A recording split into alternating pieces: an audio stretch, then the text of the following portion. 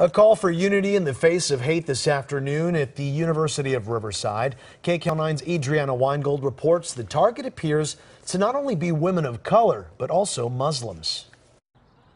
Outrage on campus at UC Riverside after vandals broke into the Ethnic Studies Department and graduate student offices.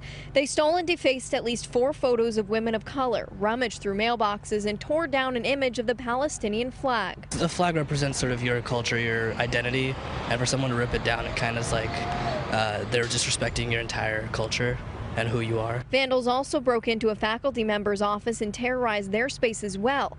Professor Dylan Rodriguez posted about the incident on Facebook saying, "Women of color have been specifically targeted by these parties, and the available information makes it abundantly clear that these acts of violence are significantly motivated by anti-Muslim and Islamophobic sentiment and/or ideology." Professor Rodriguez wasn't allowed to speak with us today, but Assistant Vice Chancellor of Strategic Communications James Grant says hate will not be tolerated on campus. This is the most diverse campus of the University of California system.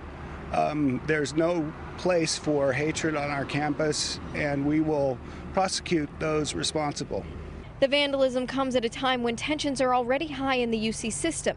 The UC board has condemned anti-Semitic behavior and filed a report urging campus leaders to confront anti-Zionist behavior as well. It really is affecting everyone, and even indirectly it is going to affect us all because we want to portray that, image that we are nice people, The incidents are being investigated by UC police as a hate crime. If you have any information, you are asked to please come forward.